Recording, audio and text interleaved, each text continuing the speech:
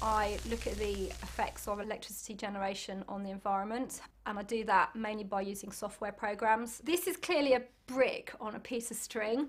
I don't want you to think that this is what I do every day in my job, because it's not. When I'm doing a preliminary assessment, I might need to know how deep a river is. And one way you can do that is to dangle a brick on a piece of string over a bridge and count the number of markers that that went underwater until the brick hits the bottom. The thing that's had the biggest impact on my life is having a child, because I now work 3 days a week, not 5 days a week. I think being a mother changes a lot of things, because your child is the most important thing and you have to be there. I'm the main carer, so I have to be there for my child. I prefer to stay in the office now more. If there are options of going out on trips, I'm probably less likely to want to do that now if it means I might get back late. So yeah, definitely some things have changed, and I'm there 3 days a week, not 5 days a week, and that has some influence on what projects I can work on.